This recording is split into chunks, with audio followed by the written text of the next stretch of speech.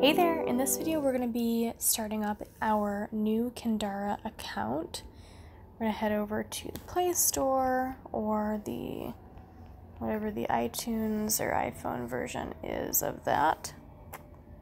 Maybe it's iTunes, who knows. And you're going to download Kindara.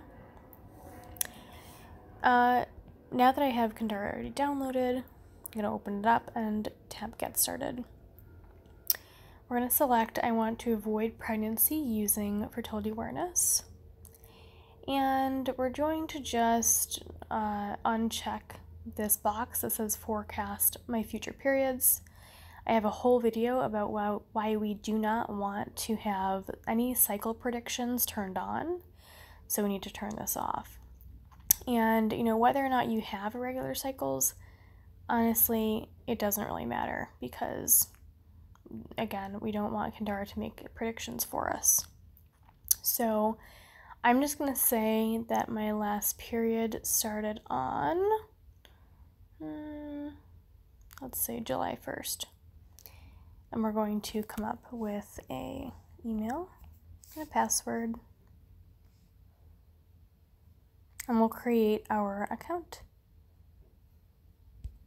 Alright, here you can swipe through for a brief tutorial where Kindara will give you some of the basics.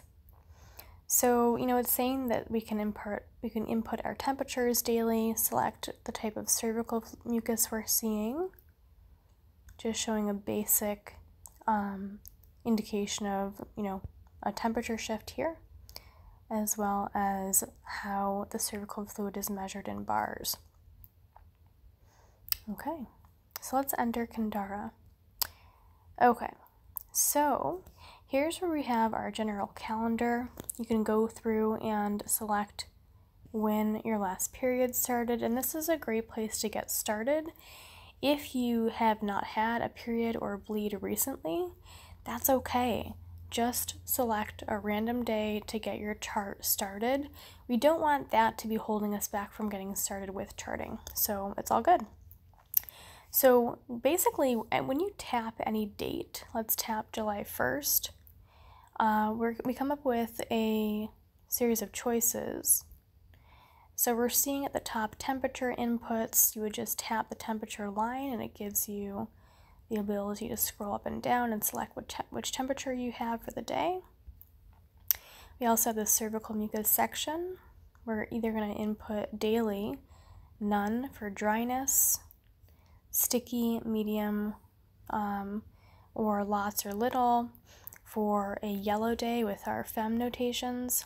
If anyone is watching this video and they don't practice FEM, then you need to adapt these cervical mucus observations for your particular method, but this Kindara tutorial is specific toward FEM. So none would correspond to G mucus days, sticky would correspond to a yellow flag day, creamy would correspond to EL mucus, and egg white corresponds to ES mucus. Just ignore watery because with them we're seeking to simplify our observations, and that's just like one extra thing to remember that we don't really need or trying to not overcomplicate things, so just disregard watery. You can also input sex on a day-to-day basis, whether it's protected, unprotected, using withdrawal with correct use, or insemination. I want to just point out that insemination is much more rarely used. This would be for someone who is trying to conceive and having procedures done with like formal insemination. So protected, unprotected, and withdrawal are the choices that we're typically going to be using. We also have an input for menstruation, light, medium, or heavy, as well as spotting. You can turn that on or off. And then of course we have our custom data and our journal there at the bottom.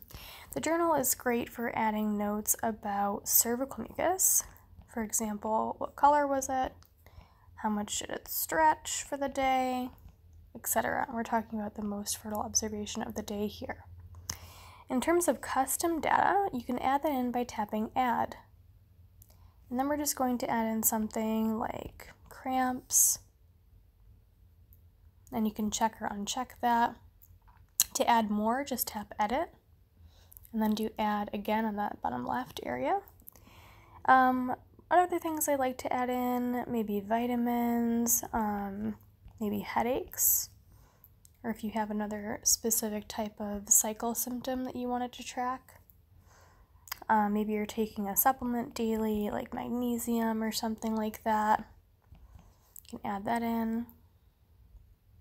And with the free version, you can add in up to 4 options. So another one, maybe you'd want to track your libido. So that can be another option. With the free version, if we try to add another one, let me just see what happens. Let's say we wanted to track, let's see, we already have our sex drive tracked. Maybe our sleep. Let's say we have a really good sleep for the night. You want to track that. Okay. This is allowing us to do 5. That's kind of interesting. I don't know. Maybe just see for you how many it will allow you to add with the free version. Okay, that's what we can do. When we look at our chart, we're going to tap this little button sort of on the bottom right to the left of the people button.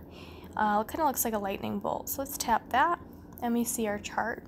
The day is highlighted in blue. That represents the current present day. And then on the left there, we see those days of menstruation. So this is our chart so far. Not much data there. We would need to input more data about temperature and cervical mucus to have a more well-rounded chart, as well as, of course, any sex that we would chart. If you want to ever view and send your entire chart to someone, we're going to be tapping the 3 dots in the upper right corner, and we're going to then tap Share this chart with Community, the first choice that we see there. In terms of creating a username, I'm just going to, I don't know, think up something. Maybe just Megan Fantastic.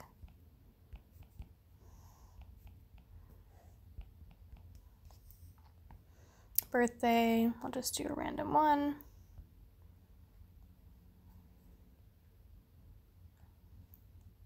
Okay, and then it shows us our full chart.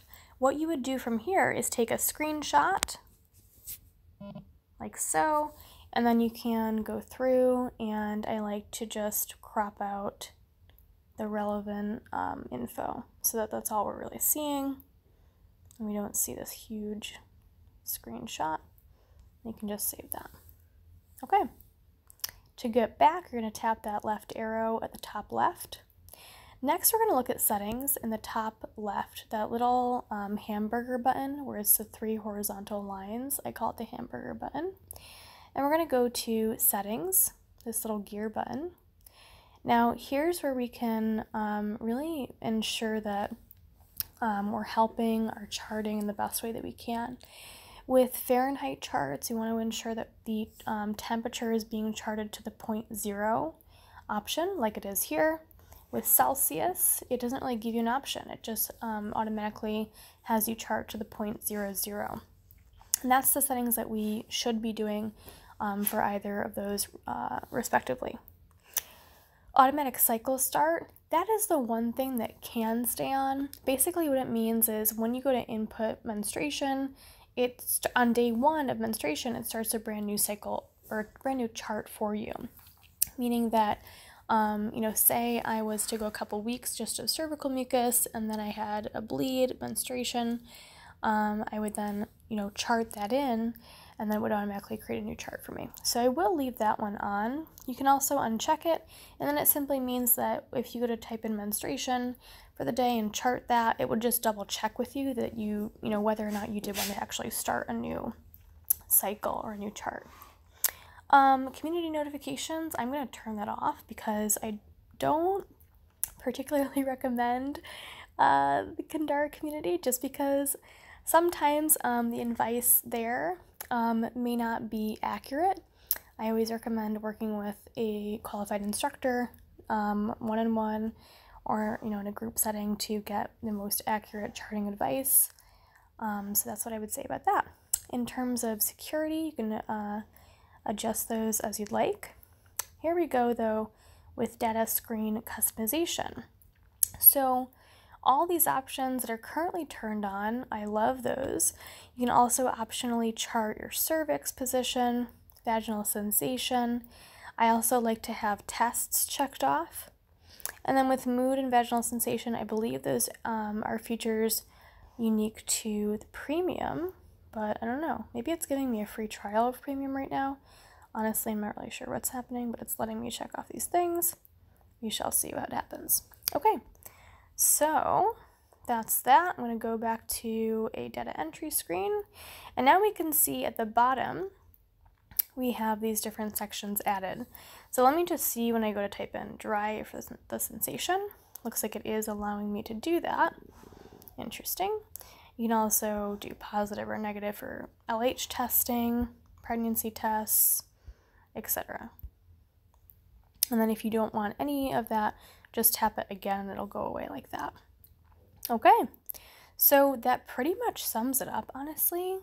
In terms of settings, if you want to, ensure that you're getting a more accurate charting experience, please watch my other video about how to turn off predictions in Kindara.